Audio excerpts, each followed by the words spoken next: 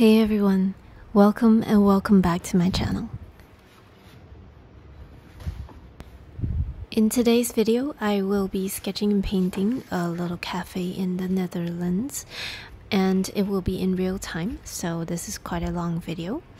But first, I will be answering a few questions some of you have been asking, and I wanted to show you some of these sketches which I did in previous videos. And as you can see, even though I didn't stretch these papers or tape them at the sides before sketching, they are quite alright. They did not distort a lot, and to me it's pretty much, acceptable. I don't mind that little bit of distortion, and I don't really tape all of my sketches first before I sketch them, and the paper that I use mostly comes out perfect, except for this one here, which is a Bao Hong paper, and it did distort a little more than I anticipated because it is a new paper to me.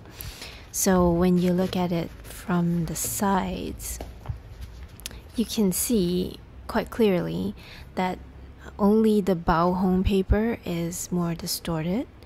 And so for that piece of paper, for that kind of paper, I will in the future I will tape it down and or stretch it first, or I will only use it in a block. So if distortion of watercolor paper is bothering you, you can tape down the sides first and stretch the paper first before you paint and sketch, or you can use a block of watercolor paper with the sides gummed so it dries flat. Anyway, today I will be using this Winsor Newton 25% cotton watercolor paper. It is 300 GSM and it is archival. I also got a lot of questions about where I get my references, and this particular one is from Unsplash, and I will link that in the description below so you can check it out. It is a really cool little cafe right here. It is not called Café du Centre. I tried to search for it and couldn't find it. It's actually called Huis de Kunst in Dutch, and it's located in Delft in the Netherlands, and I really hope I pronounced it correctly. I will be using this Sakura Micron 04 pen, and it is waterproof. The ink does not run when you apply watercolor on top. These are Holbein watercolors which I squeezed out of paint tubes into these half pans. And I got a lot of questions about this little milk plate. It's actually from Daiso, and it's just a normal ceramic plate. You can use any plate you like.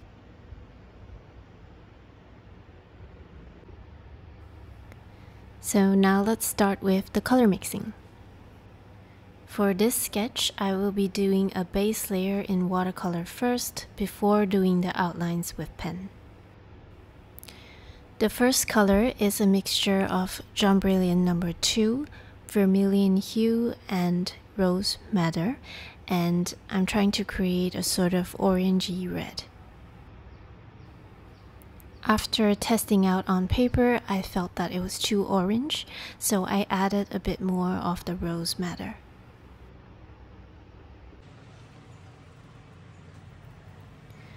This next color is a mixture of ultramarine deep, cobalt green, and light red. So I felt like it was too gray, and I added a little more of that ultramarine deep.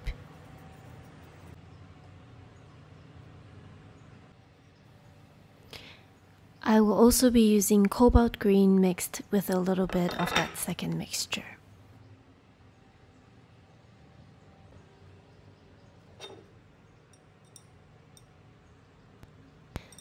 This next color is a mixture of sap green from Van Gogh, light red from Holbein, and yellow ochre, which is also from Holbein.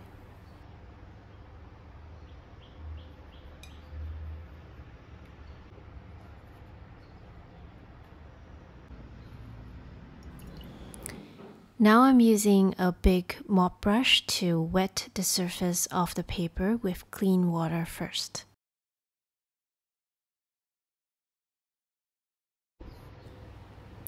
You want the surface of the paper to be glossy and wet like this before you start painting.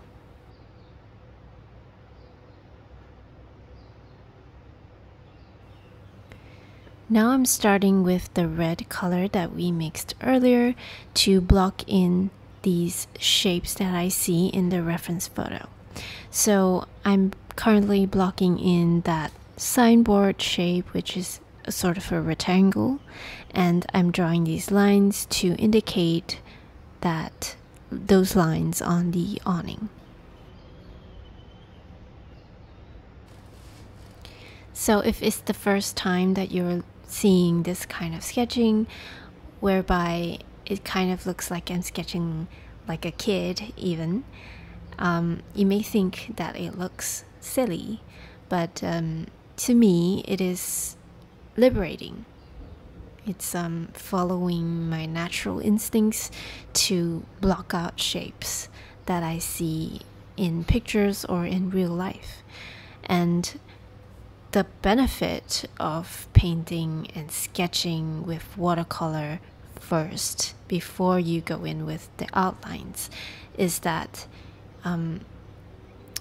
it forces you to be loose. It forces you to accept that imperfection at the very first step. So if you want it to be better, you have to work more on it. And I think it's a really fun way to do these ink and watercolor sketches as well.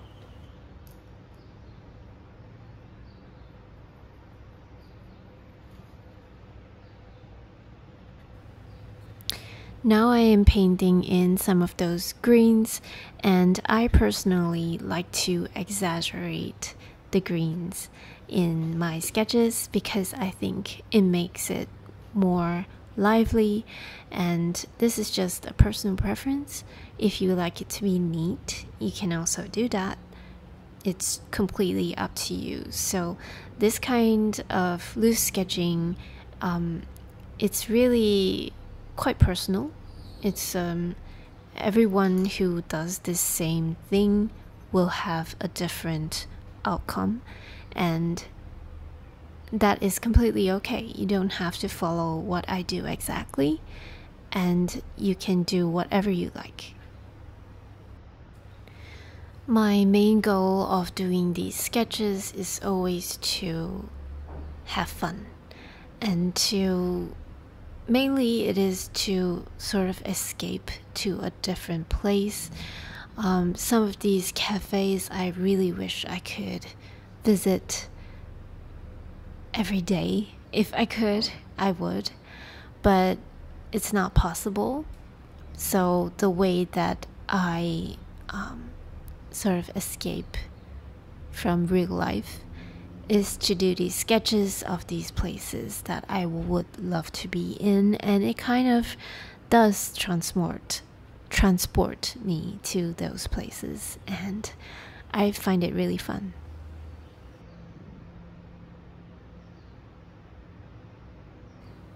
So right now you may have noticed that I'm using a different color.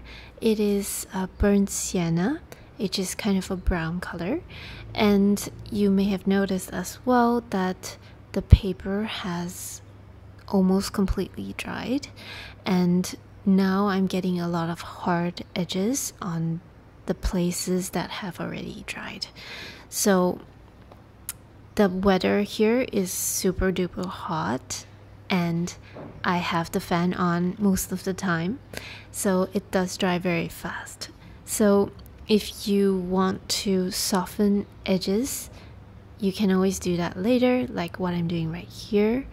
And if not, if you live in a country where the paper dries slowly, then yeah, you're lucky. If not, you can also control the temperature of the room. You can turn on the AC and things like that. But if the paper starts to dry before you finish, it's not a huge deal as well. Don't make a big deal out of it. It's still fine. No matter how ugly this layer is, just keep on going.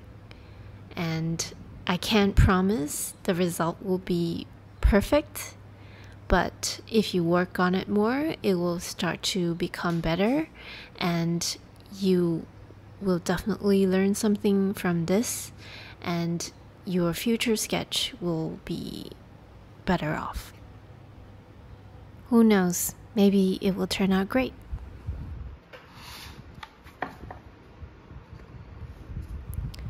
So the paper has wrinkled up again, as I mentioned before, but the paper will flatten down by itself once it has completely dried.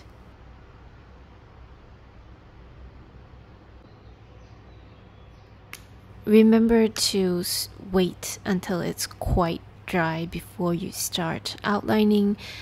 That is to prevent the ink from running.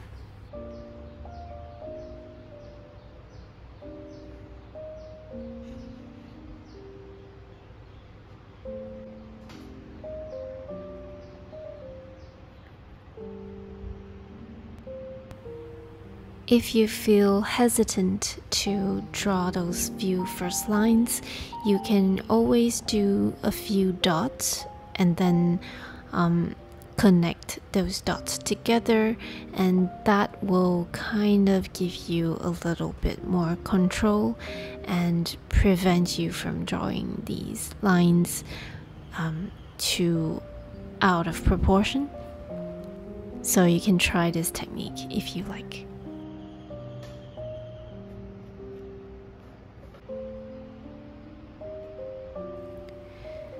This is a real-time video and I am sketching at a relaxed pace, so you can watch every stroke and sketch along with me. However, real-time also means you have more flexibility too. So if you sketch faster, you can adjust the playback speed, or you can skip to other sections quicker as you like.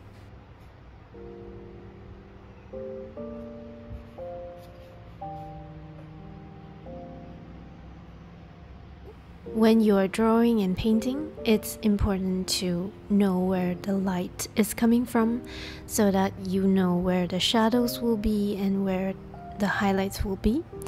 And when you're sketching, it's also nice if you can have certain areas on the right side where the light will be stronger.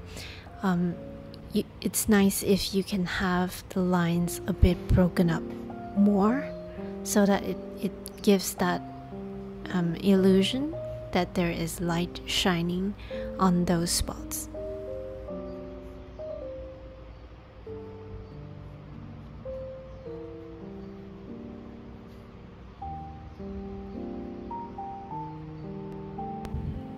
You don't have to follow exactly the watercolor shapes that you made before.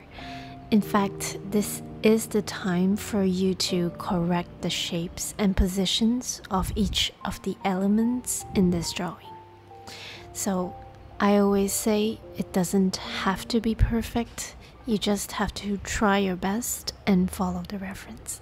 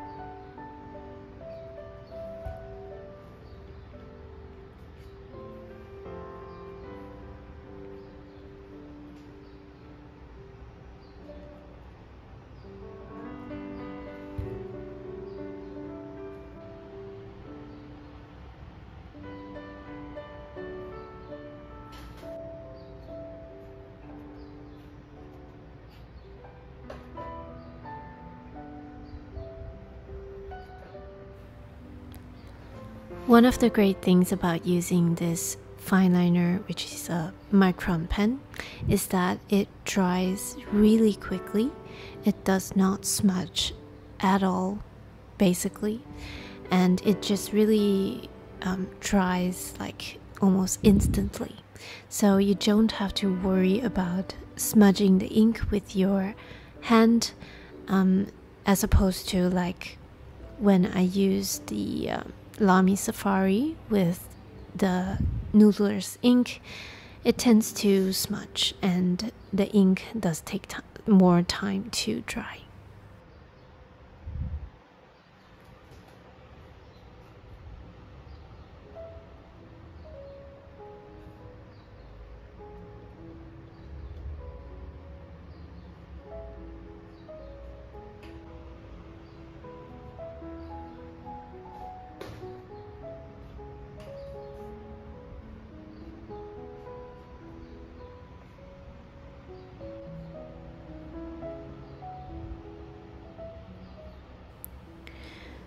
For this sketch, I decided to leave out the people who are sitting in front of the cafe just to simplify it a little bit.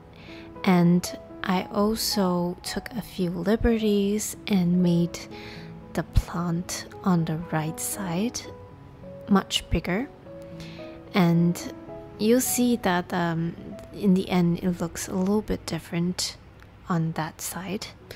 But to me, it's not a huge issue, not a big thing, unless I am making like a commission for someone. Like if I was doing a commission for this cafe, then maybe I would want to get every detail correct. But for this, I am just drawing inspiration from the original cafe and the original photo.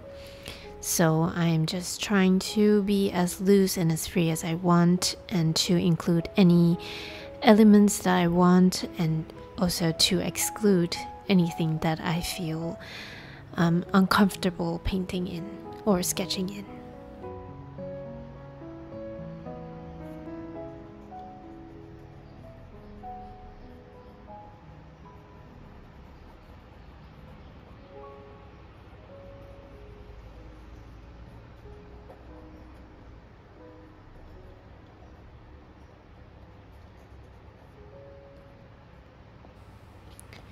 Now I am drawing the bushes, and very obviously they are much bigger than the original photo and they are much more messy, and I like the plants that way. It just feels so free and happy. So yeah, you can draw it any way you want. I like it like this. It's random and messy, but it has its own beauty.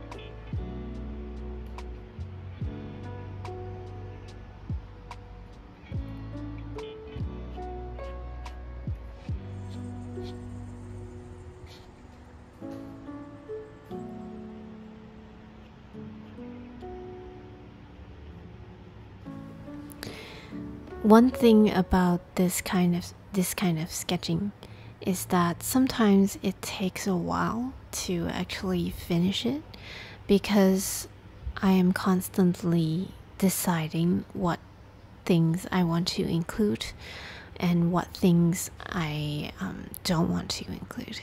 So it takes a bit of thinking when you are drawing. It's not like you're following the picture exactly. You're actually making a lot of little decisions when you're sketching. So for me, that takes time. For me, it's quite slow at the moment. But I am really, really amazed that everyone wants to watch. Well, not everyone, maybe a big portion of you guys wants to watch real-time videos that are so long. But since you guys like watching these long videos, I might consider doing a live. A live would be at least an hour long if I were to do something like this. And to be honest, doing a live video would be a pretty big step for me. I don't know, I feel like it's very tough doing live videos. So I might attempt it in the future. Do tell me if that would be interesting for you down in the comments below, or if you prefer shorter videos, do tell me down in the comments below as well. I love reading your comments and I like reading your feedback. I will try to answer everybody's questions maybe in a future Q&A video, and maybe that would be more convenient for everyone, just to have a specific video for questions and answers, so that you don't have to search through all of my videos just to find your answer. And yeah, so yeah, those are a few video ideas for the future. And also I will be trying to make a video about some of my sketches when I was in Europe. So that will be exciting. I hope it will turn out well. We don't know yet, because well, I didn't have a lot of time to sketch actually, and well, I don't know if it's considered, the sketches that I did were, you know, good enough to be made into YouTube videos. But we shall see. I shall work on them, and we shall see.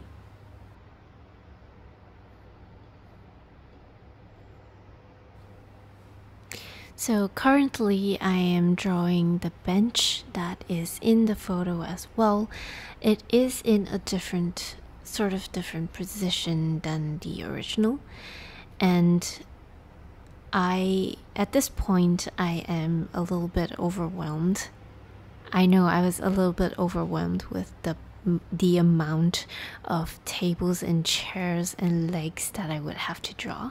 So I decided that I would just draw this bench, and then I would draw the table or two, and then that will be it. So getting those tables and chairs in is actually a little bit tough for me. Maybe it is for you as well, or maybe you're really used to it. Everybody is different, right? So for me, it's not very interesting for me. It's not like really easy for me so far. I will practice. I will, but but so far it is one of the most toughest subjects for me when I'm doing these sketches. So basically, you're seeing me just having fun in this sketch. I am not really challenging myself. This is not a challenge. This is just a loose sketch where I'm just having fun. So yeah, I'm taking a lot of liberties with this one.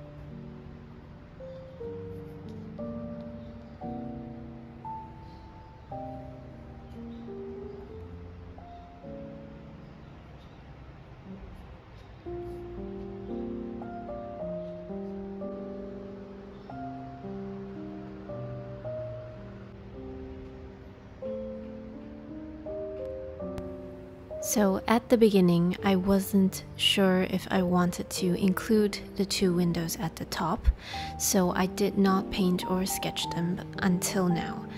And now we're at the midway point, and I can see that, yeah, we do need those windows there, because there is a lot of empty space there, and it also gives you a sense of what the building is like and how the cafe is positioned at the ground floor of this building.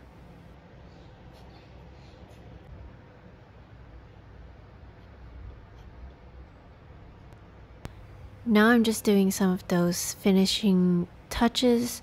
I'm adding some of those lines to indicate texture on the building. It kind of looks like bricks, and just adding a few lines here and there.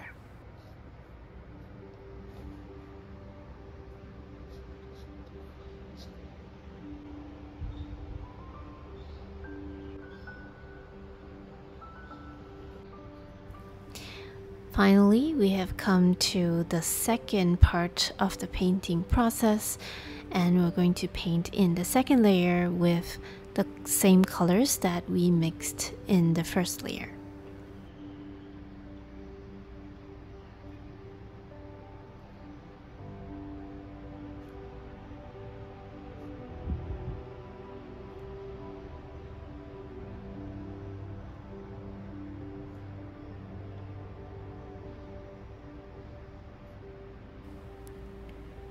So now I'm painting the lines on the awning first with that red color that we mixed initially. And if the first paint that you mixed, if the first mixes have finished, then you need to keep mixing new fresh paint as you paint. So the first few strokes are definitely the most intense because you have more paint on your brush, and then as you progress you get less and less paint. So I like to paint from left to right, because especially since now it's the light is supposed to be coming from the right side, so as I paint, naturally there is less and less paint, so the colors become less intense towards the right side. So that is perfect for giving this feeling of, oh, the right side is brighter than the left side.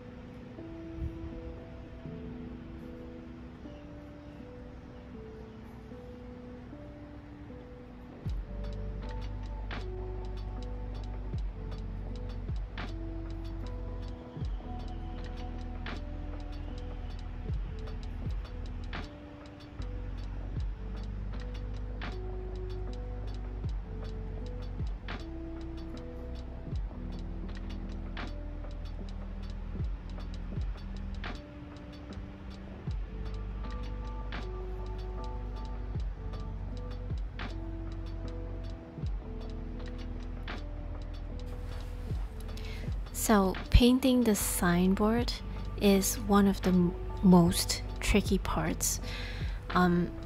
Trying to paint words is quite a difficult task with watercolor.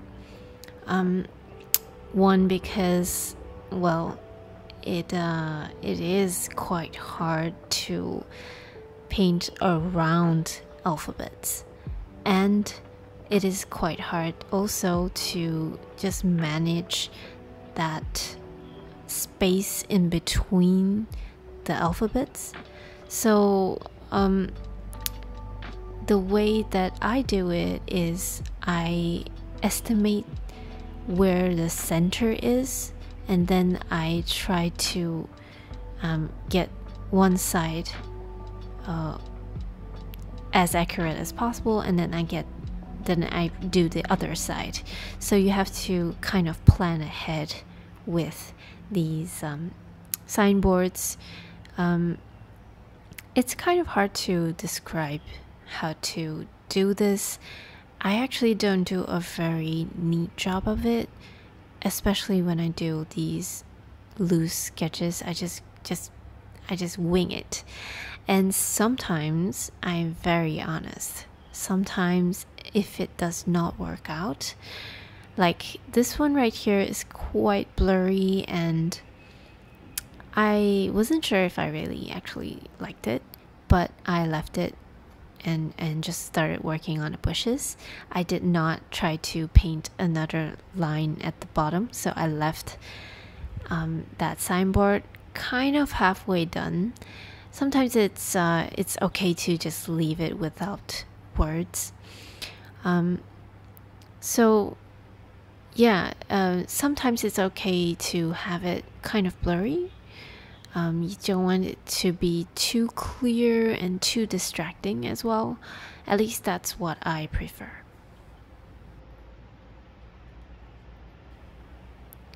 However, if I cannot accept that signboard, if I wanted to change it, it's actually quite easy to rub it out with a clean wet brush, and I can just redo that whole thing again.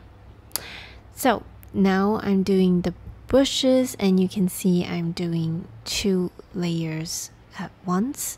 I'm doing the mid-tone green as well as the darker green, and the darker green is actually a mixture of the green that we mixed before and some more ultramarine deep. And I also added a bit of that yellowish green that is a little bit of yellow ochre.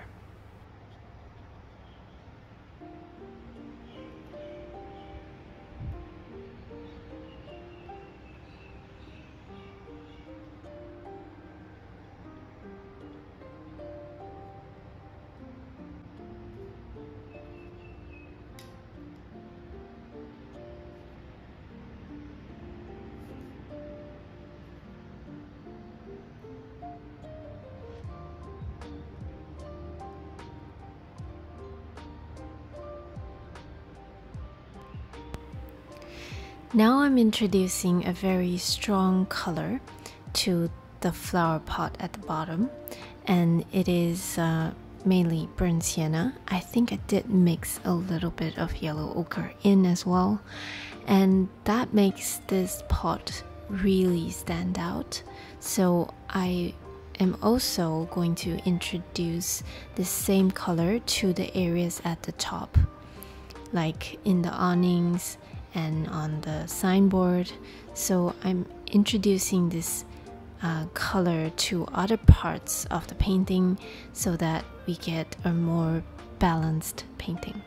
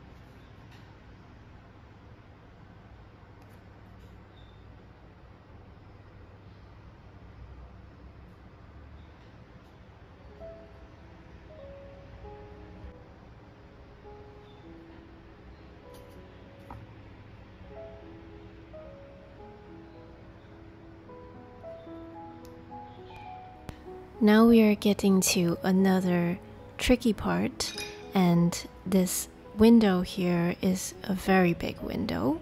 It has a lot of complicated reflections in it, but it is quite important, so we do need to have some of those details in it. And one of those details is this little signboard, or I don't know what it is. It's a lamp, a light, but it does have the cafe's name on it, so I guess it's a sign. And I'm painting that first. I painted that first with some burnt sienna, and then now I'm painting around that sign with a dark blue gray, which is a mix of ultramarine and burnt sienna. And at the same time, I'm trying to give an impression that there are reflections in this window, as you can see right here. And in the photo, you can really see a lot of reflections of other windows, other doors, and the bushes and the awning. It is also reflected in this very big window.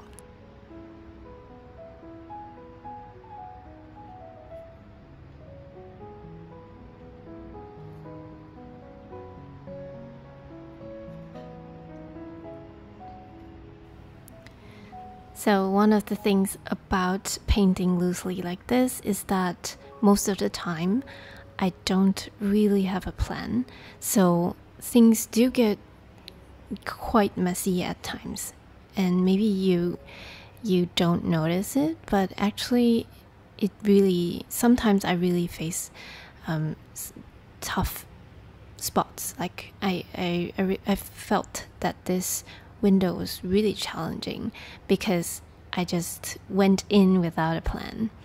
So, but the thing is, I tried my best and then I felt like, yes, it is quite messed up. It feels very, very weird, and I'm not sure how to approach something. I just let it rest. I don't actually give up. I don't just, okay, this painting, I'm not gonna do it anymore. I just let it rest. So I actually stopped halfway when I was painting that window. It's not completely done, just like the signboard. It is kind of halfway done, and I just let it rest for a bit. And the good thing is, during that time, that layer of watercolor will dry first, and you will be able to paint over it instead of fiddling with that one layer like forever.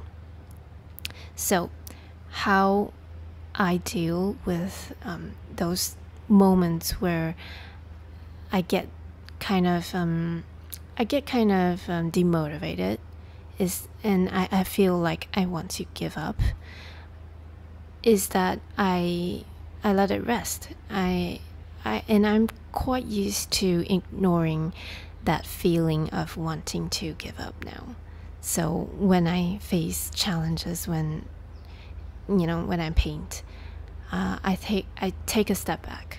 I work on something else first, so that I don't fixate too much on that thing that I find challenging. And then when I get back to it, I feel like I am more ready, I feel less emotional, and somehow my subconscious mind has been working on it a little bit, and I feel better. And that emotion of wanting to give up has kind of run its course already. So yeah, you are in a better headspace when you come back, and yeah, you can see here that it's much easier to do the reflections once that first layer of painting, that first layer of watercolor has dried as well.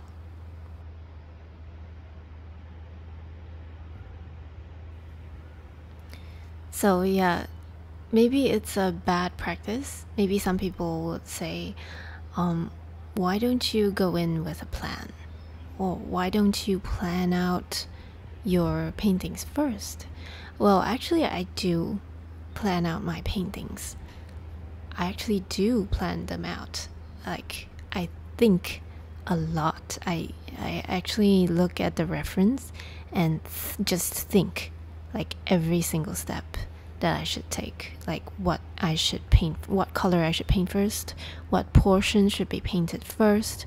And that is something that comes with painting with watercolor, because you really do need to plan ahead when you're doing like even like very complicated stuff.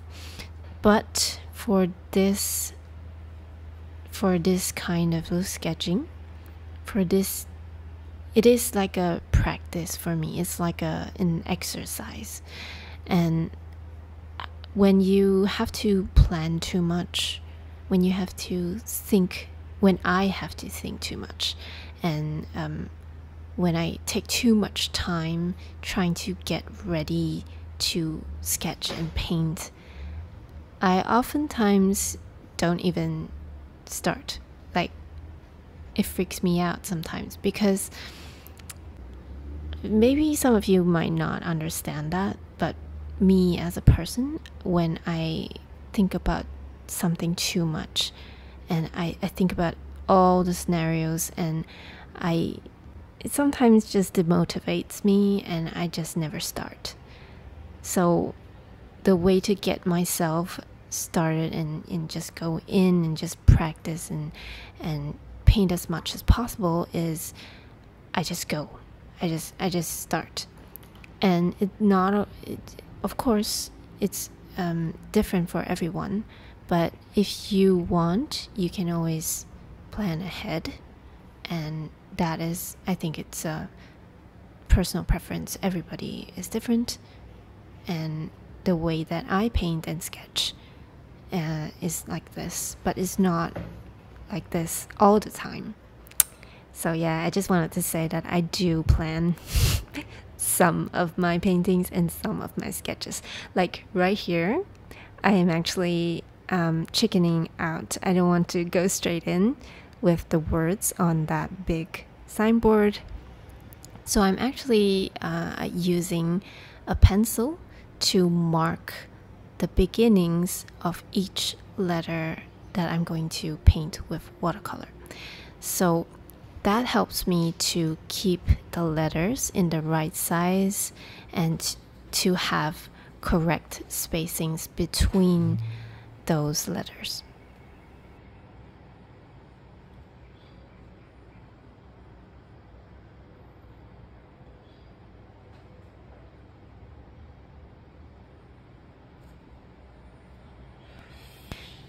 In fact, if I think something is tough and I haven't painted something like this before, or I haven't used these color combinations before, I will try to do a small draft, or some people call them thumbnail sketches, but I don't really do small tiny ones. I just do them like this.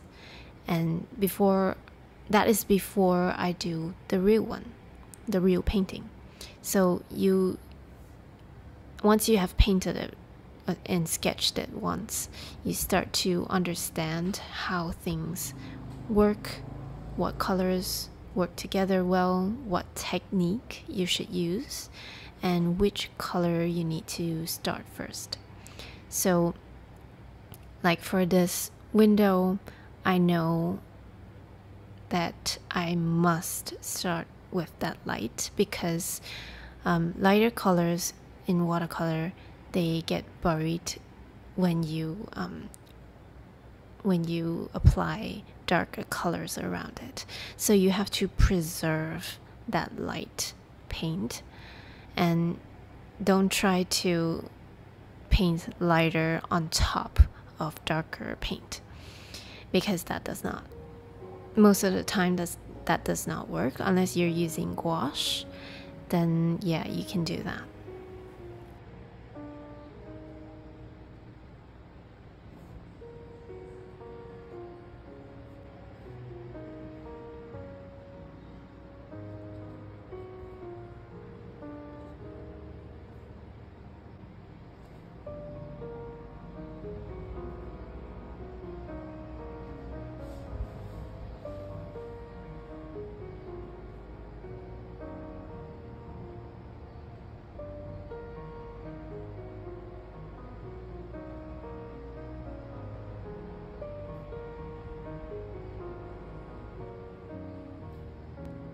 So I actually added a wash of gray to that big signboard, and after I did that, I actually didn't really like it. So after I did that, I was like, oh, this does not really look very nice. So I actually adjusted that sign. I will be adjusting that signboard later, and I will be like trying to make it less gray and trying to make those words stand out a little bit more.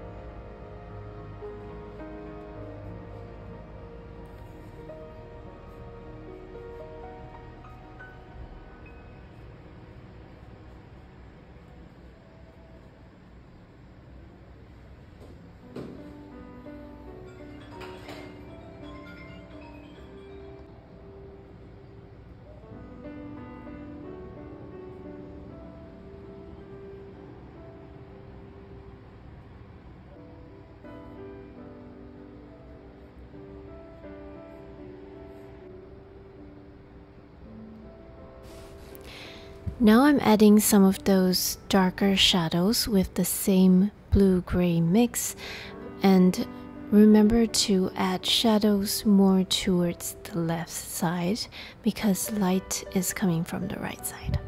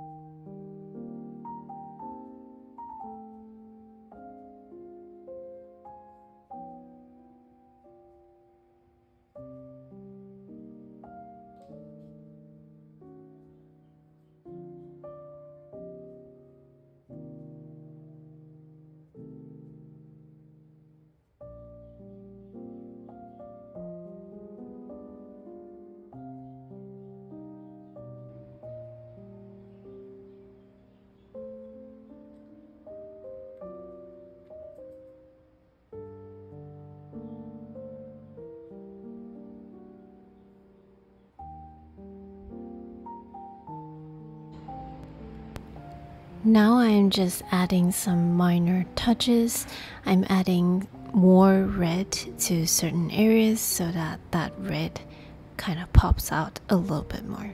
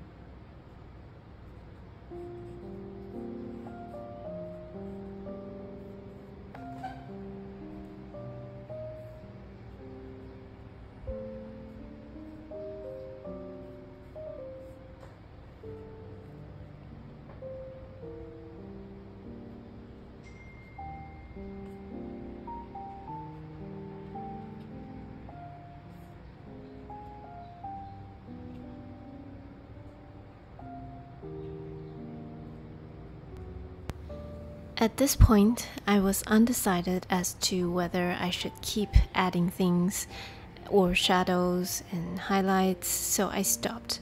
And that is one of the things, one of the feelings that you get when it is almost done. So if you go a step further than that, you do risk overworking your paintings, which actually it is quite a subjective thing, and you need to kind of listen to yourself and stop when you feel like maybe it's enough.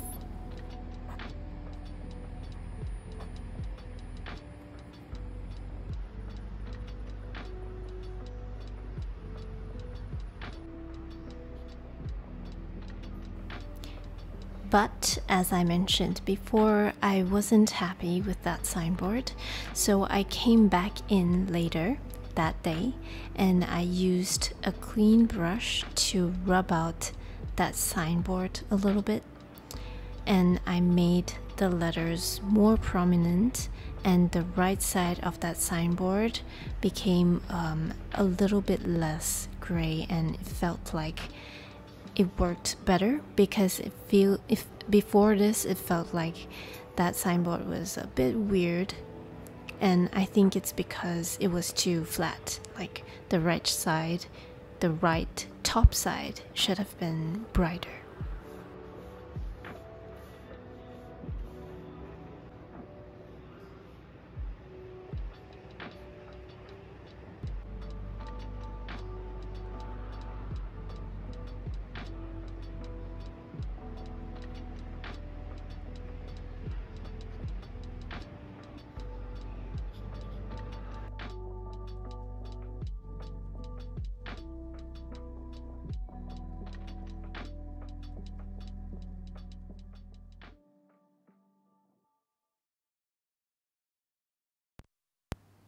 So while I am waiting for that signboard area to dry off before I proceed to adjust it even more, I am actually adding in even more shadows now to define some of these areas more.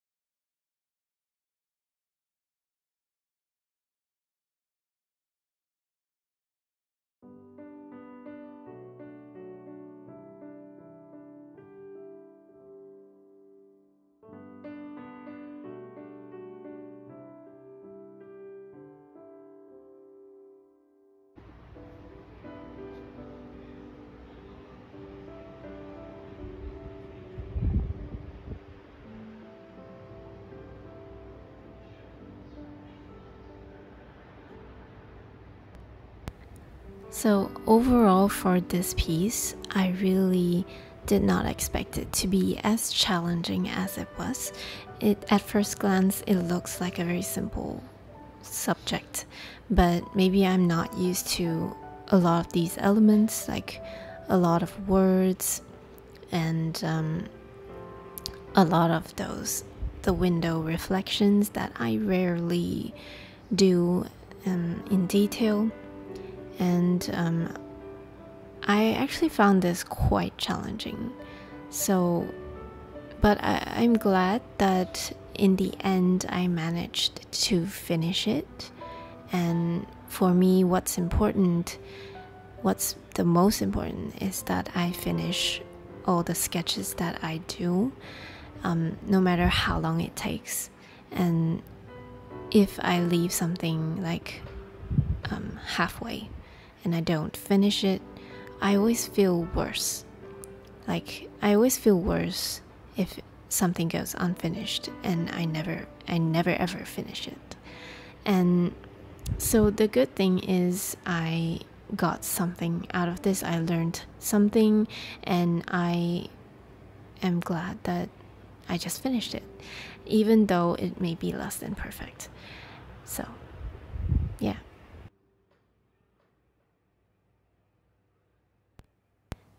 And finally, I decided that I would paint in those letters. I actually decided not to, and then I came back, and then I was like, yeah, I think I am ready to attempt that. And I think these words at the bottom were much better than the words at the top. I don't know if it was because those letters are bigger and easier to paint, probably, yeah. But I was in a better headspace and I was more ready to paint those letters. And yeah, so I think they came out better than the top.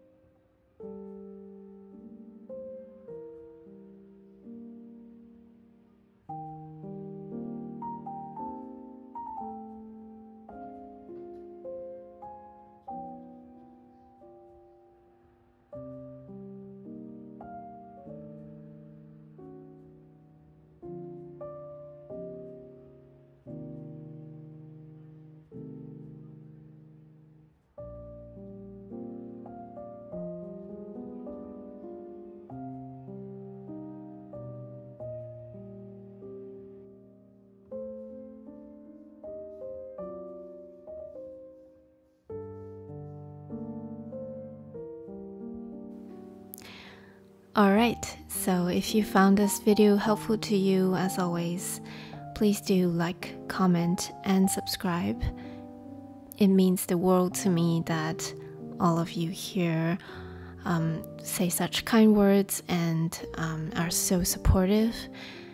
I am really, really grateful for everyone here. You guys are my YouTube family, and I hope we can continue to inspire each other. So, thank you so much for watching, and I will see you in the next one.